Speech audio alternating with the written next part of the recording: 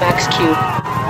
Max-Q is the period of maximum dynamic pressure on the vehicle that it will experience during flight due to the forces of thrust, gravity, and atmospheric pressure. 7, 6, 5, 4, 3, 2, 1. Engine ignition and liftoff of the Crew-9 flight, launching into the history books. The first crewed flight from Pad 40 at Cape Canaveral Space Force Station. Falcon 9 has cleared the tower.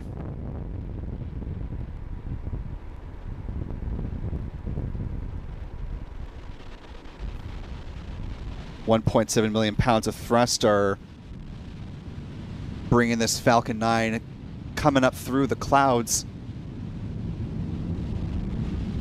as NASA astronaut Nick Hague is making his return to space. Mission specialist Alex Gorbanoff making his first trip. Let's listen in.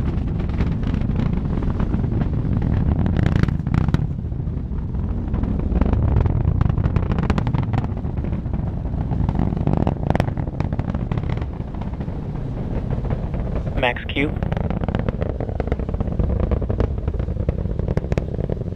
Vehicle is supersonic.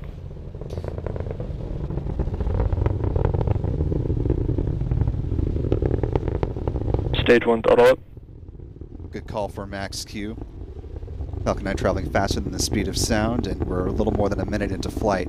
Stage 1 Bravo. Copy, 1 Bravo. We're coming up on a few different events in fairly rapid succession.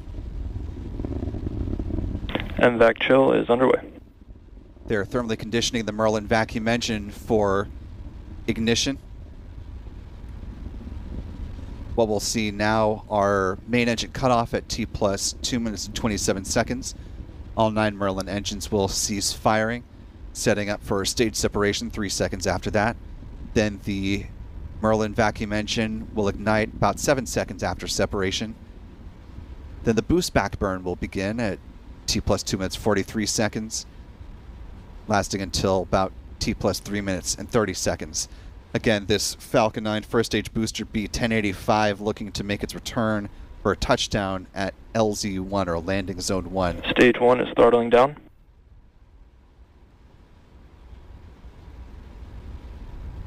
Good call on throttle down. Taking a look up through the inner stage.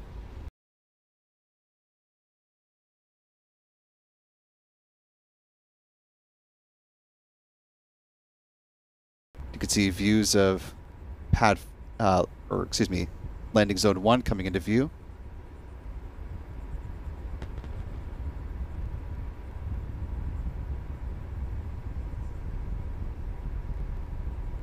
And a good touchdown of B-1085 out at landing zone 1. Stage 2, FTS has safed.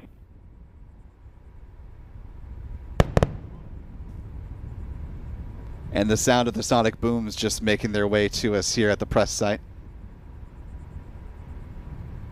Giving some of those birds out there a start, I'm sure.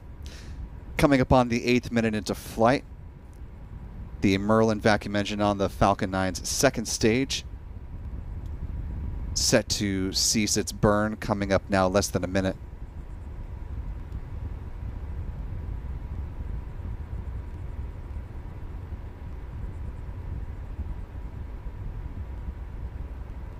Terminal guidance,